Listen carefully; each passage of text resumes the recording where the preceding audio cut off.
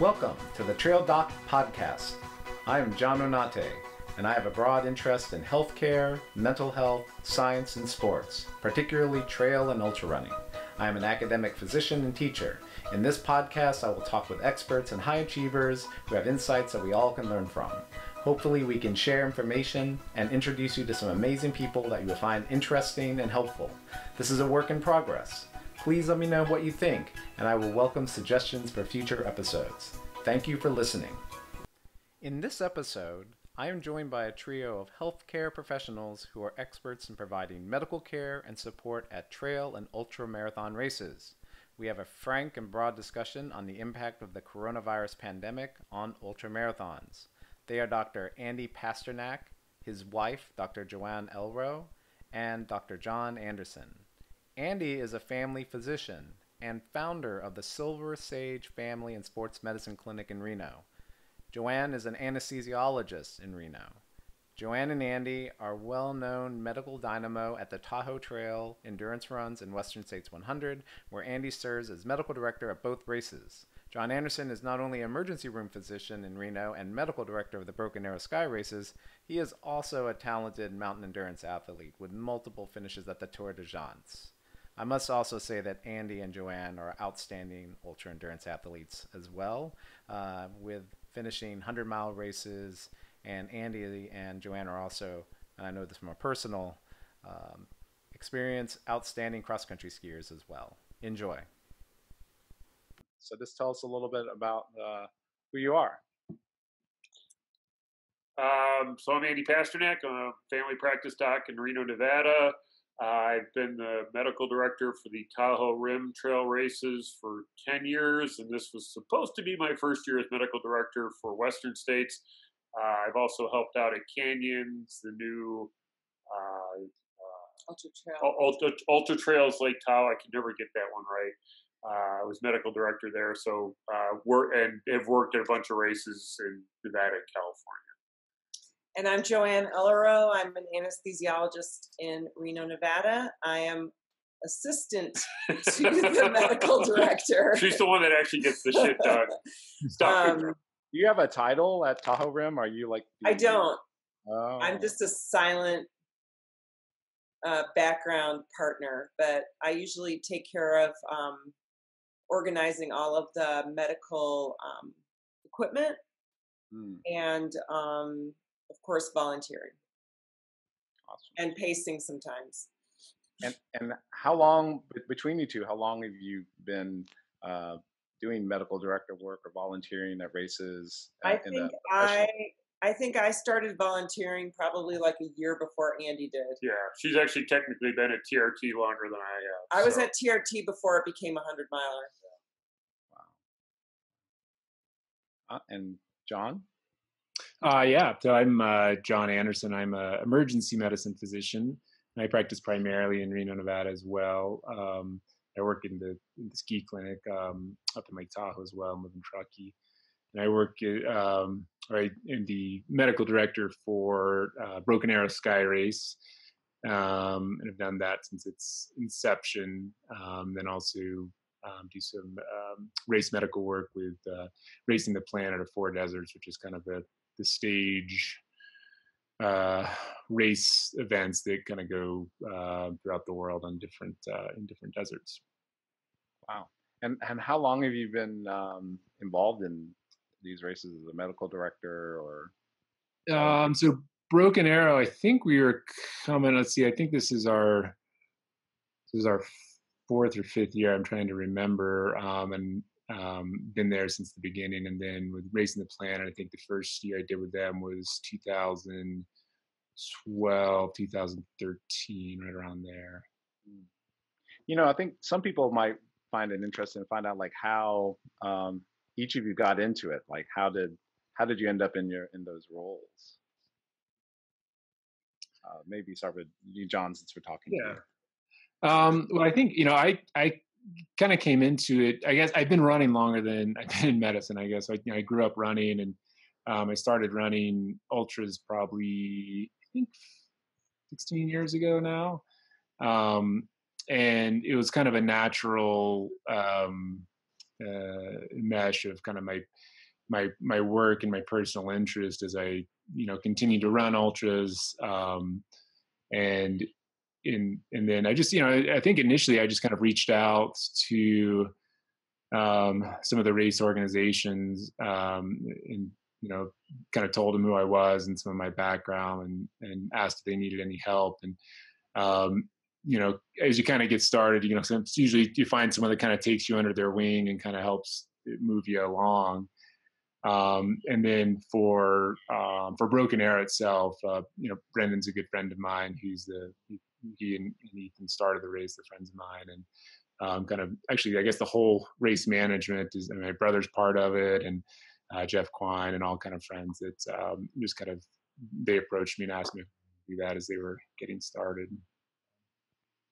Yeah, and actually, all three of my guests today are highly accomplished ultra endurance athletes as well. I mean, John, you have an amazing resume. How many times have you done Tour De Gents? So I've done it. Let's see. I've done Tour De Gents 3 times. I didn't finish one year, so I completed it twice, and then I did last year. I did Tour de Glaciers, which is the longer version, the 450K version. So kind of 4 times in total to the race, but although one year I didn't finish. So. And I forgot, do you do skimo as well, or? I do, yeah. I just, I mean, kind of living up here, it's we're lucky in that there's a few places that are amenable to that, and obviously just getting out anywhere is pretty easy here. Got it. And the races have started to pick up locally. Started to see a few more, and they've actually grown and become certified and things like that. But not this year. And Joann and Andy, what's the story? So it sounds like Joann was first. Like, what kind of made you decide to not only participate in these ultras, but to, lend your medical expertise to the races? Well, I would say my story and our story, I guess, in a way, is very similar to John's. Start out running. We were actually both road runners before, kind of got burned out, injured, joined the local running club on their trail groups, started running on the trails. I think we ran our first ultra it was TRT 50K, 55K. It was back when they called it 50K, and I'm going to say it was like 2004 maybe, or 2005 or 6. Yeah. So it was a while ago also.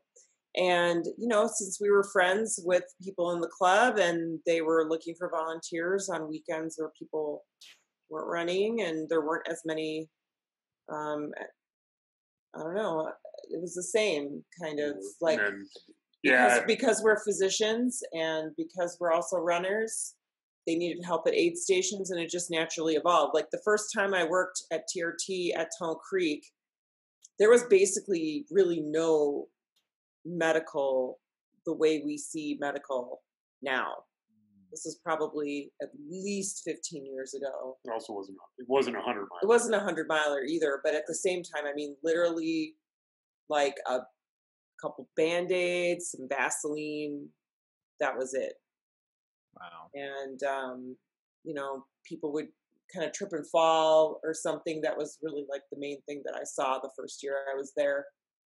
And I kind of talked to Andy like, gosh, it just seems like there should be a little bit more, like if someone really got hurt out here, it'd be kind of dire.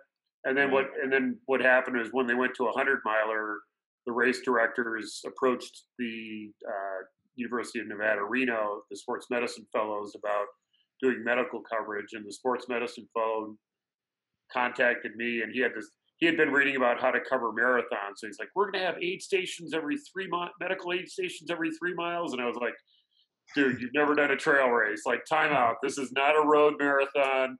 But what, because he had been reading about road marathons. I said, no, this is a different beast. So, between Joann and UNR, that's how I got involved. So, wow. Yep. That's amazing. So today, I thought it'd be interesting to kind of go through some scenarios, and some of this came up, kind of off the top of my head. Some of it came from other questions from other runners. But just as your gestalt, how do you see the ultra marathons like are going to be run before we have a vaccine or any sort of effective treatments? Yeah. I don't know if they are. Well, the races will happen. I don't have a doubt of that. But how do you think how do you think the races should be done to make them safe during this time?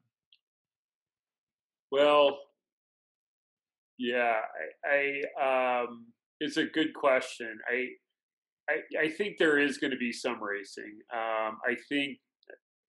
I kind of wonder if some of what's going to happen is we're going to see sort of smaller, more regional races to start out.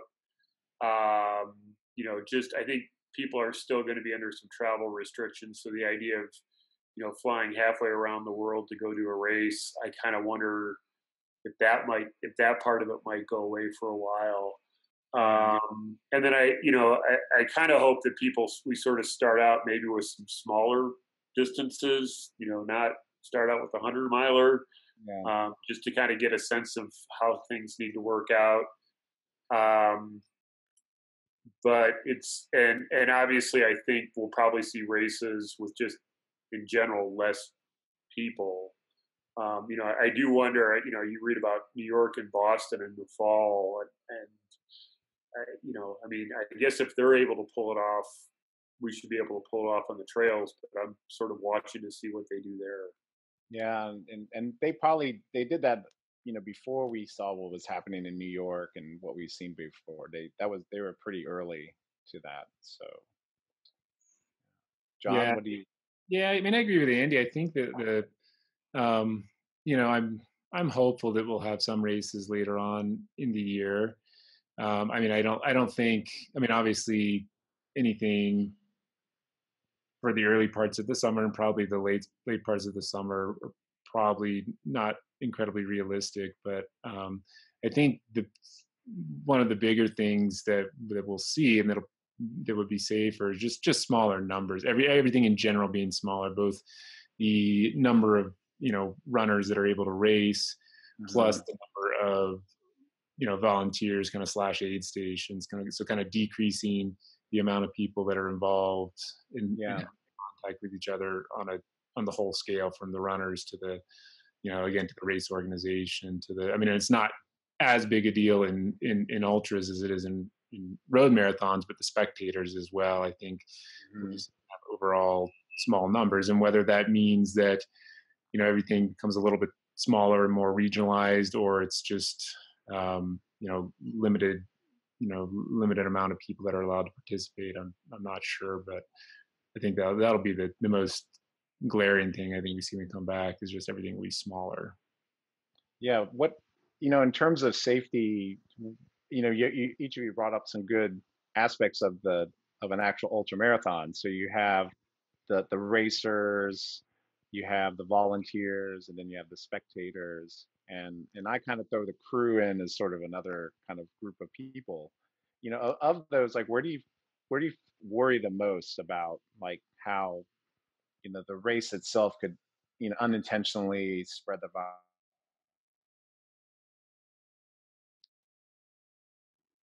Yeah, a big froze there. Those domains.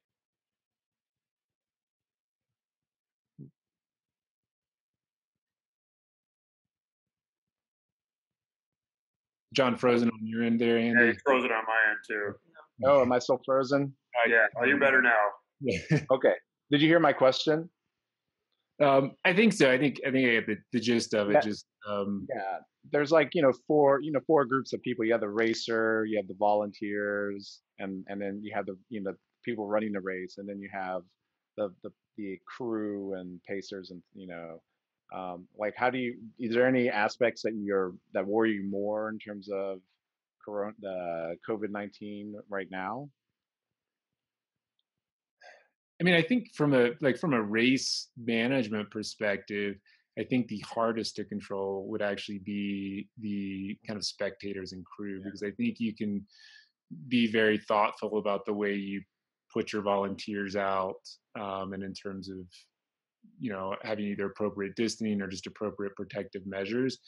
And I think again, with kind of how you start and finish the race, or kind of your big crowds, but the race itself, getting people spread out. And personally, I think that, the risk of transmission from running near somebody is incredibly low. Yeah. And I think that, like, the crew and spectators, that's when you tend to have people congregating for longer periods of time in closer proximity, and just something that's a little bit beyond your control. Andy, what your thoughts?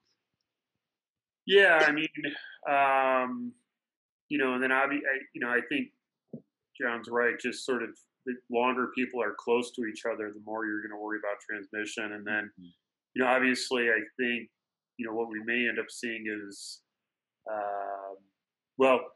I worry about the runners just from the standpoint of the stress of the run and what it may do to your immune system. And again, especially if people are, it's one thing if you're driving an hour to the race by yourself, but if you're having to, run a 50-mile race and your immune system gets knocked down, and then you're flying on an airplane back on the other side of the country. I kind of worry about that group a little bit. And then obviously the older volunteers, runners, crew, just because we know, it seems like, COVID tends to hit people who are older harder. Yeah. And ultramarathons tend to have a slightly older crowd who's attracted to it as well. So in terms of the, things I concerned with you is very similar. That, it's the other thing too is like running these races safely and be able to do the races. I'm wondering if, the insurance plans or assurances for the race, getting the permits. I'm wondering if they're going to start having their own kind of regulation on that for these races. I don't know if either of you've heard anything about that, but that's a question that comes to my mind, is that, in order to get a race insured, are they going to put down their own kind of expectations with running a race? It might be kind of beyond our discussion here, but something to think about. Well, especially in places where parks and trails are closed to the public now. Mm-hmm. I just wonder, how is that going to, is that all going to open at one time? And are counties and cities even going to want to host races? Who knows? Yeah. Right? I mean, not like what would they be liable for? Yeah. I don't know, but maybe they just are like, we just don't even want these people. We don't want crowds. We don't want too many visitors. Yeah. But, it sounds like, at least with some races, they were, are trying to see if they could even reschedule it. So hopefully there's, if we can show that we do it in a safe way, that we can, hopefully keep those community partners and state and park reps partners with that. In terms of like general safety for our medical volunteers, are you thinking about doing anything different in terms of Western states or Broken Arrow? Have you had any back of the envelope thoughts about that, of how the guideline for safety if you're sitting in an aid station for hours and hours for next year? Yeah, for next year, when Western states happen. I'm praying for a vaccine. Come on. No, I mean, the Brits have one they're testing on already, so I'm kind of bullish on a vaccine. I don't know by 2021, but I'm bullish on it. Yeah, I mean, a vaccine would just simplify things so much, obviously. Without a vaccine, I've been having some thoughts. Some of the COVID testing now is actually, I think, going to be, I mean, one of the biggest issues is we haven't been able to get testing. Now, Yeah.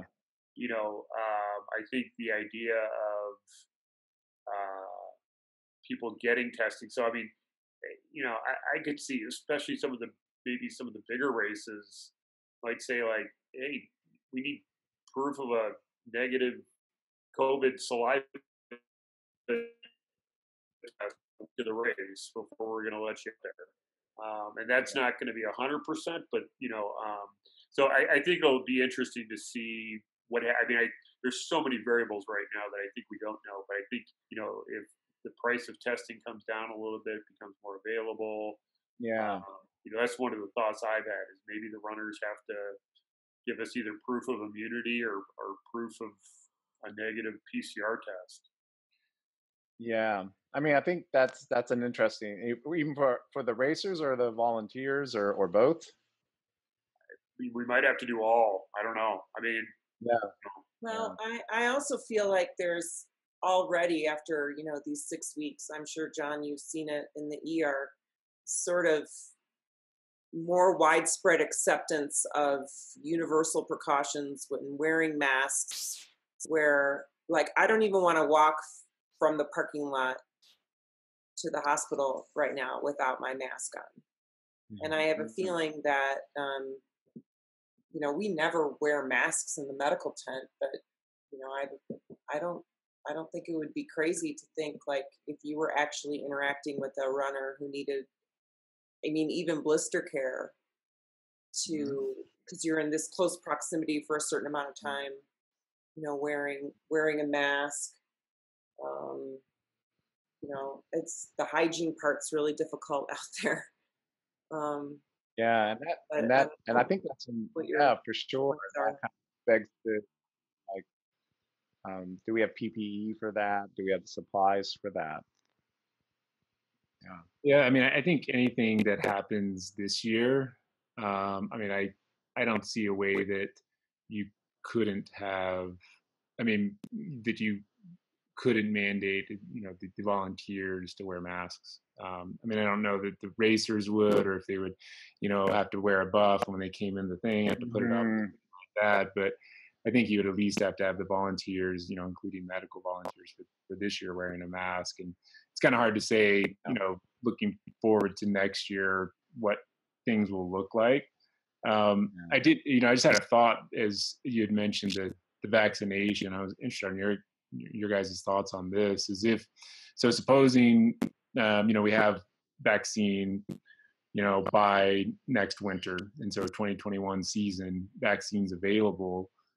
Would you ever foresee a situation where you would require a vaccine require proof of vaccination to participate in a race, similar to schools or something like that? I mean, it's obviously not happened to this point because I don't think we've seen it, quite such a widespread pandemic. But I just had that thought when you had mentioned the vaccination. Curious to hear your guys' thoughts about what that would look like.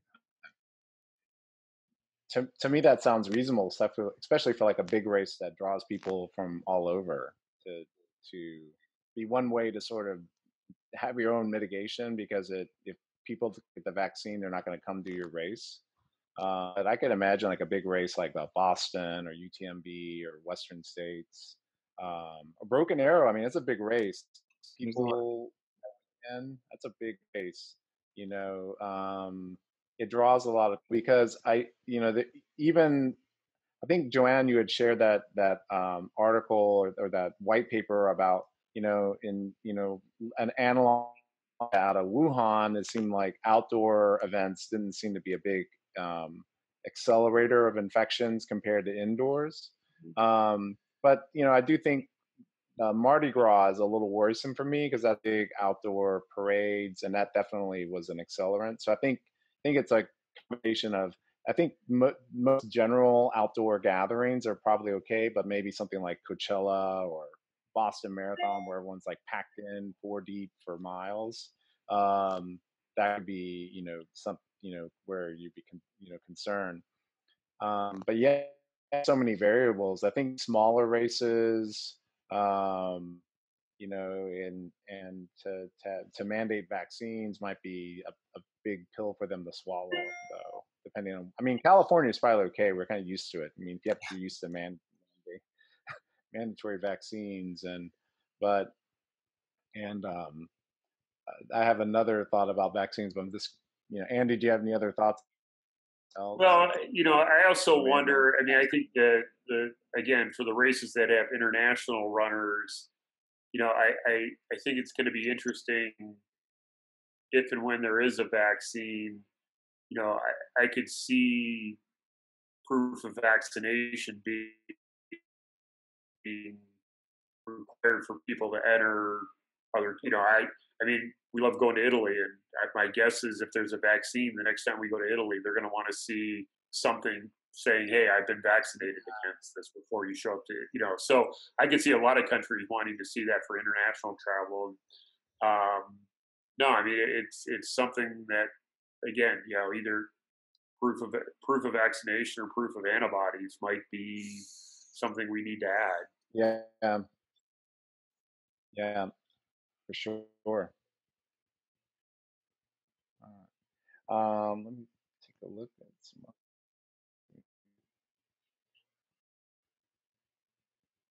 Would you do anything different at the finish line?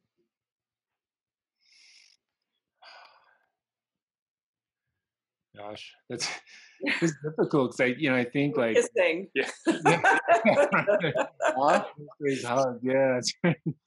So it's so interesting because I think when you think about some of the things that the trail running or ultra running community kind of really, when you think about the community itself, I mean that's part of it is the community, and this the the run itself, but also the celebration of the run with with with your friends or with the people you meet out there, and that is I, gosh, I mean, again, I think for this year, I think like if things do happen, I definitely things will need to be scaled down, and I doubt there'll be big like award ceremony sorts of things that you might like at UTMB or something like that, where they've got thousands of people that are um, you know there. Um, as far as the high five at the finish or whatever, yeah. Yeah, you just get some hand sanitizer and high five and then hand sanitize, I guess. yeah, But in Well, terms of we were laughing about that with Ethan at Broken Arrow and ringing the bell. Or Oh, yeah, I mean, kissing the rock at Hard Rock. I'm like, well, I mean, yeah. I mean, there's some ultra running traditions there of, which I'm like, oh, how are they going to do I mean, that? so much time goes by in between kisses. Right. yeah. You gotta think it dries up. The They town can have road. somebody with It's they can have funny. someone with a bleach solution. Wipe it off. I've thought about that, but before at Hard Rock, because you're like, I mean, literally an hour before, like puking, going, whatever, divide or whatever, and then you're like down at the rock kissing it, and you're like, oh, I don't know who came before me, who's after me here, but they're gonna get a little bit of that, gel that I just threw up. But Well, yeah. I mean, it's not like ultra running has ever been a particularly hygienic yeah, scene. Yes, that's true. I think it's only saving grace from a respiratory point of view is that it is outdoors and you're not spending huge amount of times in Right. proximity. It's not like wrestling or MMA or something like Right. that in someone's face. Yeah.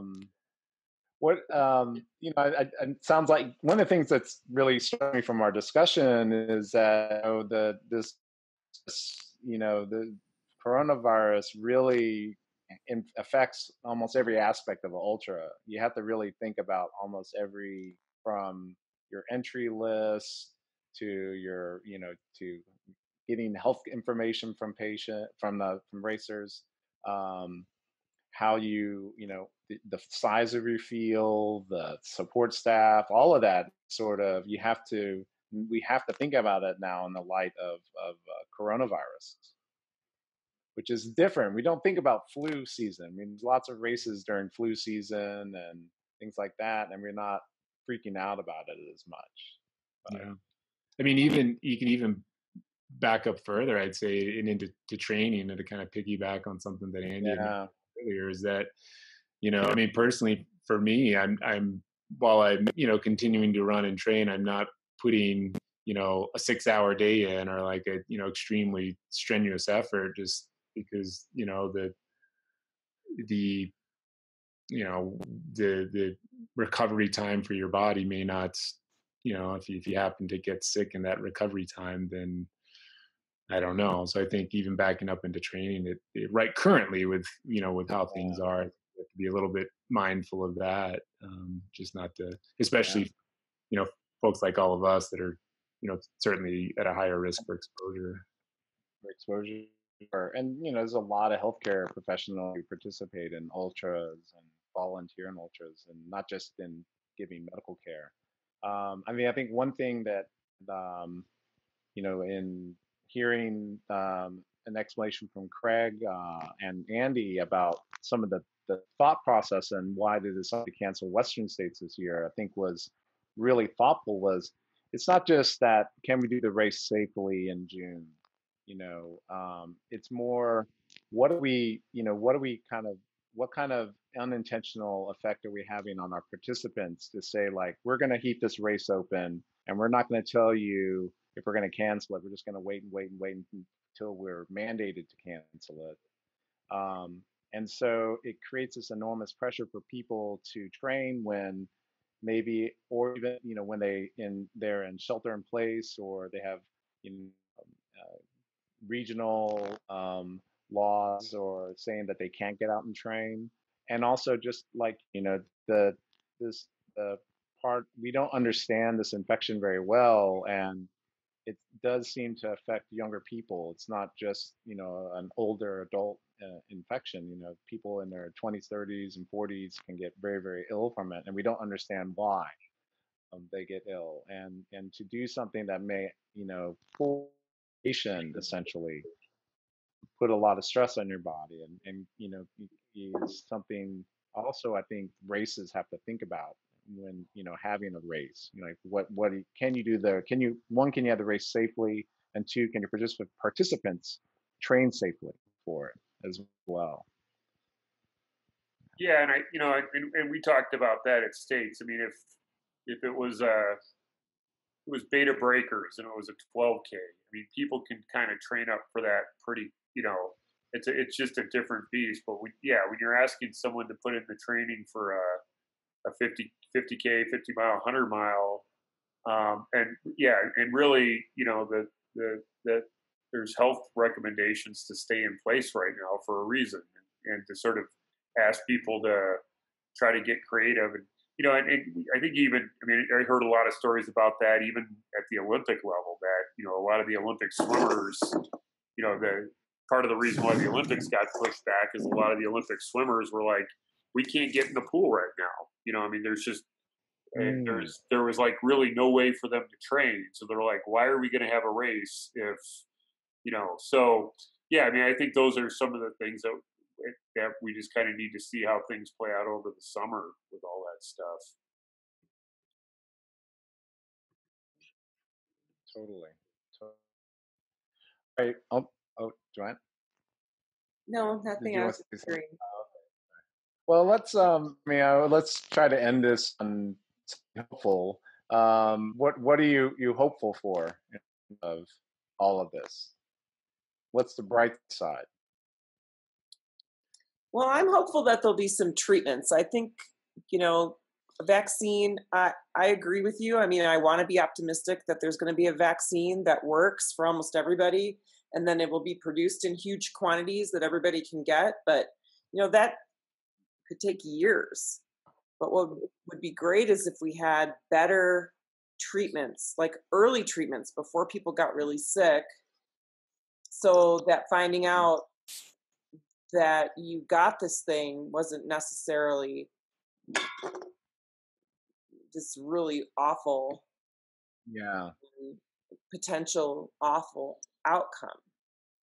I mean, I think that might be a little bit more promising. There are just a couple studies out today on treatment protocols. Mm-hmm. And then I wish we had a better handle. Again, it comes back down to testing. I wish we had a better handle on just how many people have been infected, how many people have been exposed, how many people have recovered. Can you get infected again? We just need so much more information. And it's just so hard to make predictions without really hardly any data at all. But I'm hopeful that we'll go out and run again, even just for fun. Yeah, me too. Yeah, I mean, I think, I mean, I will say, just in general, from a more global sense, outside of running, I mean, it has been incredible to really see everybody coming together, like all over the world. I mean, the response to it was really, pretty heartwarming, especially, for us in medicine. It's like, wow, I mean, people really can come together, and it's been pretty cool to see that. Now there's been some exceptions here and there, but in general, I think it's really been a great time of unity. I think from a from a running perspective, I do hold a glimmer of hope that we'll see some racing later in the fall, and again, maybe on a smaller scaled back version. And I think too, it gives everybody kind of this chance to kind of run for running. There's not a race, and there's not like something really to train for, other than just kind of training for life in general. And so it's like, I think and I think it seems like too, it's drawing more people, at least anecdotally. It seems like more people are out enjoying the outside, and that's because it's the only thing you can do, at least right now. It's like go for a run on the road or the trail, whatever it is. But it's kind of an interesting thing to see. So, but I think I'm hopeful. It's we're obviously kind of moving on into the dance portion, where things are going to flare up and pull back, and flare up and pull back, and we'll just have to, as long as we've got the appropriate testing and the appropriate kind of resources that we need to kind of bring things back down, just have to be willing to accept that, while we may be able to go out in 2 months, in 3 months we may not. So. Yeah. Andy, what? I would sort of like to echo it. I mean, there's been obviously a lot of downsides to this for a lot of people, but I would agree with John. I mean, just the amount of really creativity within the medical community of, okay, we don't have enough PPE. What can we do? How do we, we're not in a perfect situation. We don't have the right testing. How can we optimize testing? How can we so it's been really some of the work that my colleagues have been doing, that I've been seeing in our local community and nationwide, of just the creative solutions, make me hopeful that we're going to continue to have some really good creative solutions. I'm also optimistic looking at, what's happening in Europe. I've been looking a lot at what's happening in Europe, and especially Italy. They're starting to loosen up on things. And, I was reading some things the other day of, what's it going to take to get soccer back in Europe? And is it going to happen? And there's some thoughts that it might. So, I'm sort of watching a lot of the pro sports right now, and seeing, obviously they have deeper pockets and more resources, but, there seems to be, I don't think anything's said. If I had to bet, I'd still bet we're not going to see the end of basketball and hockey this year, and football. And I would probably bet against right now, but again, there's a lot of creativity there. So, and there's a lot of money. So I think they may be coming up with some solutions, because they have deep enough pockets to come up with that. So, Yeah, I think I'm generally I'm hopeful, because I think like what John said, and really, what you and Joann also said, Andy, one, this calamity has brought people together much more than it's divided. I think that it's given us an opportunity to think about, you know, what we're doing, not just for the next race or the next, you know, whatever in our lives. And I've been really impressed by how people are trying to, you know, follow these guidelines. Like I'm, you know, personally, you know, I was very shocked how much people are taking it seriously here in Sacramento and, you know, across this country. And to me, that shows that, you know, there is some trust in our health system. There's some trust in our public health care system that people don't, you know, and that kind of ability for us to work together as a country, I think, is hopeful. I'm hoping that testing will improve. I know there's a lot of point of care devices, instant devices. Some places they're opening up where you can just go to a pharmacy and you need a doctor's appointment and you can get tested. And then as Joann said as well, I think there's probably better hope in pharmaceuticals as well. So overall, I think we'll be, you know, it may take, hopefully it takes shorter, it may take longer, but at some point we'll be back racing again and either participating or helping out with these ultras. But I, you know, really just wanted to say thank you both, all of you, for participating in this and talking to us about this, but also for the countless hours that each of you have dedicated to helping people finish these races safely, and all the energy and enthusiasm that you bring to the sport. Certainly, it's one of the reasons why I really love the ultra community. So, thanks for putting this. Yeah. Okay. All right, we're done. I'll stop recording. Yeah. Well, that was a great discussion. I think in many ways, it's really the beginning of many conversations, and including not only us as, you know, healthcare providers, but really the whole community at large on how we can safely go back to running on the trails and hopefully gathering together at ultramarathon and trail races soon. Please let me know what you thought about the discussion. If you have any questions or comments, please let me know either on YouTube or on any of our other platforms. And I hope you all are staying safe. Thank you for listening. This video and podcast represents the opinion of Dr. John Onate and his guests. The content is provided only for informational, educational, or entertainment purposes. The content here should not be taken as medical advice. Please consult your healthcare professional for any medical questions or concerns. Views and opinions expressed by the host and guests are our own and do not represent that of our place of work. While we make every effort to ensure the information we are sharing is accurate, we welcome any comments, suggestions, or corrections of errors.